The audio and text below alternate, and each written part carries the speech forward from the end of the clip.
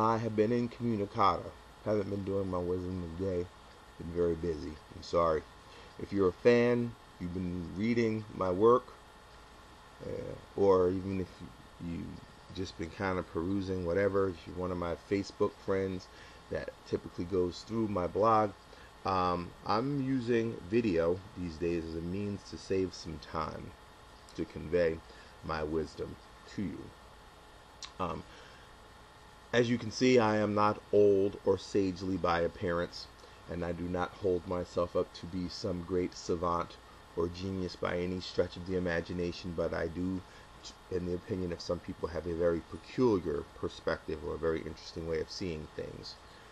I decided to do this by video because it saves time, and though some people do tend to like my communication style by virtue of writing, I think it might be a little easier for everybody involved, myself included, if I do videos, so here goes. Today we're going to discuss communication. We can go over how bats do sonar, we can go over how whales do low frequency sounds that can be heard over vast distances. We can discuss how trees emit all sorts of chemicals into the air that draw certain insects to them to protect them. We can even discuss how I read somewhere that corn has the ability to emit a sound when it's under attack. I don't know how true that may be, but it is communication, so let's put it on the record. We can discuss how certain creatures like chameleons, squids, and octopuses are also capable of changing their skin as a means of visual communication to alert a particular threat, or to coordinate their attacks in the case of squids, or to conceal themselves. Also a mode of communication, their skin. But that's not the issue. The issue is human communication, because I don't really know that squids can read, and if they did, they wouldn't have access to the internet, and that's not really the point. The point is this: communication. When we communicate, what we are trying to do is to convey a thought. We're trying to let someone know what we know by telling them. Sometimes we do it with expressions of our face. Sometimes we do it with hand gestures. Sometimes we make sounds. Sometimes it's body language. But the biggest one is language. We speak and we hear.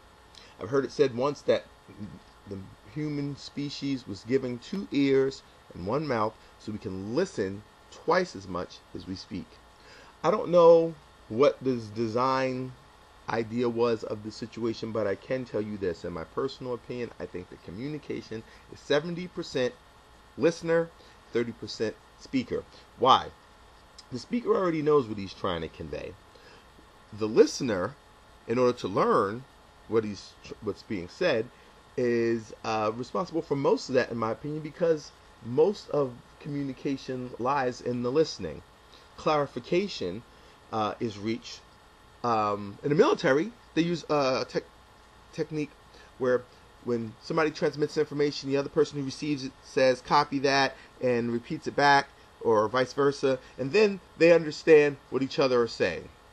My wife and I, from time to time, have miscommunications, and that's one of the things that I would say, yeah, but did you hear what I said? Yeah, I heard you. And then I said, well, what'd you hear? And then she says back what she heard. She's like, I only heard half of it, or whatever the case may be. I said, that's not what I said. What I said was X. You said like V or something like that, and that's not what I said. It's important when you're being communicated with that you clarify what you heard. Not what you felt, not what it made you feel, not the intent that you suspect, but what you heard, in order to get a clear understanding of what you heard. Okay? So the wisdom, I suppose, would be in communication. Listen. Pay attention.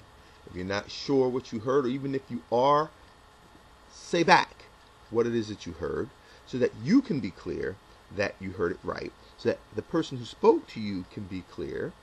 And when you are speaking to other people, be sure that you are very concise, short and to the point. I'm not very good at that, but I'm working on it. My personal speaking style is not to be a big listener. Anyone who knows me knows this well. But I'm working on it. Like I said, we're all works in progress. I suppose that's enough for now. I am your guru, Sharma Rockness. This is my wisdom of the day. And as always, my something on my chin. I think. Nope, it's just a reflection. There's definitely something there. Guess it was what I was eating. My wisdom of the day is list communication, and as always, my mode or modus operandi, or the purpose for this wisdom, is to enlighten, to educate, to encourage, or at least to entertain. This has been your Guru Sharma Rockness video wisdom of the day.